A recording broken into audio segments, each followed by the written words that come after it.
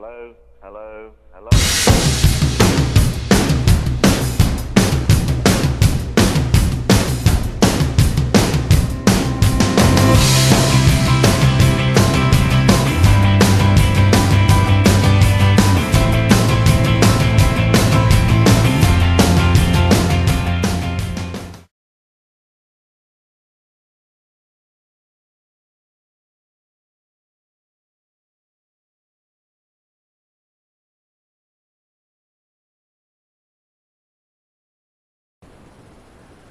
Hello again, folks. I was at a yard sale yesterday and picked up this SWR power meter for like $5, and only to discover last night when I took it on a field event for 10 meters that this meter is totally dead. The meter on the right hand side, as you can see, the needle is actually stuck halfway. It leads me to believe that the meter, or the needle's coil that runs this meter, is probably open, and the meter on the left, I'm not quite sure, they're still not doing anything. So we're going to take this meter apart and see if we can fix it. Alright, well, I have the meter taken apart right now. As you can see, this needle is actually stuck midway on the meter. It's all KTO International models SWR 25. I'm not sure how old this thing is, but this is the guts of the SWR meter. This thing here is our sampling circuit. So sample our RF power from here. There's a couple of diodes and whatnot here. This fella here is for field strength, which can also be displayed on the meter on the lower bars. You can see it on the lower line on the meter. It will give you relative field strength. So not much to it, but let's see if we can get this thing working. Okay, here's the SWR meter again.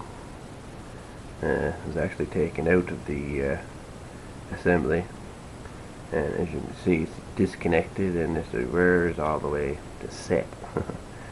I've used my probe, I've disconnected from the circuit altogether, capacitor and everything. What I think has actually happened here is the SWR meter. I think somebody's actually sent too much RF energy through this meter, and it's pretty much destroyed it.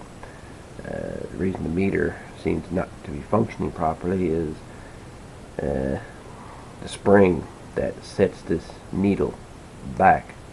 The spring itself, I think, could be damaged. If that's the case, the needle movement itself will have to be replaced. I've checked the coil inside the meter here. Checked that with the meter, and it seems to be fine. I've already checked my probes here. Put one probe here, another probe here. The needle will actually move. But as you can see, the needle ain't being set back to 1. The spring inside the needle movement itself is what would set it back to, would reset it back to 1. Now if I reverse my leads, like so, and touch them again, the needle will actually go completely the other direction. As you can see. So, looks like I'm going to have to take this needle movement apart here, take the whole meter apart, and see if it's actually a coil or a spring. I'm willing to bet that the spring which sets this needle is probably not there. It's probably busted. So, we'll take a look and see what happens. Alright. Took a look at the meter. Instead of actually removing the movement from the meter, I've readjusted the settings on the back of the meter. Use this little screw here, and there's a slider here between two of these to interact with the meter to make it move freely and to set it. Now, the coil itself is actually fine, so the meter has survived. It just seems like it was misadjusted.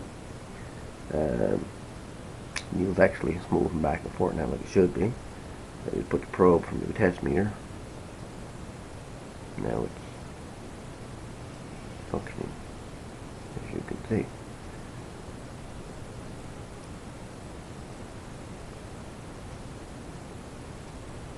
So there you go. Now all I do is put this thing back together, put this in this case, and remount it back into the unit. And then we'll take out the other meter and see if it's doing the same thing. Alright, before I set it up, I'm going to test the field strength meter. I got a Copper 2000 GTL. The antenna is precisely about 50-60 feet away from our radio outside. So let's just try keying up. I got a little alligator lead put on here and use that for the antenna. Let's see how well she picks up.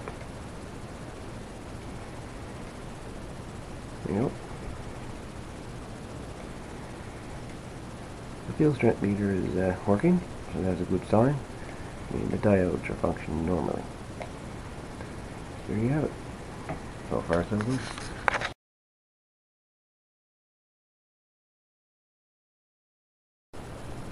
Okay, here we are again now. We're on the power meter, and again the meter is stuck at center position, and if I apply power to the coil, the movement is moving, so that leads me to believe the coil is fine, spring is fine. So we're probably into the same problem as what the SWR meter, and that is the needle has to be readjusted to move more freely. So let's have a look. Okay, I've readjusted the needle again, and again the same thing as the SWR meter. The needle was a bit tight over the years, I guess, from either not being used or used improperly or banged around or whatever. But now the needle is working normally, and I've reset it back to 1 or 0 on the end of the scale all the way to the left, and it seems to be fine. So we're going to hook up the wires now for the meter, and we're going to put it into operation and see if it's working fine. Alright, got the meter hooked up now to the Cobra. So this is whether I got the SWR set power meter might need to be adjusted a bit. I think she's showing a little more than what she should be showing. But SWR is about a 2, and according to this power meter, she's running about 6 or 7 watts, which is not right. Anyway, that's it. And the meter's working. I'm going to readjust the power meter, and way to go.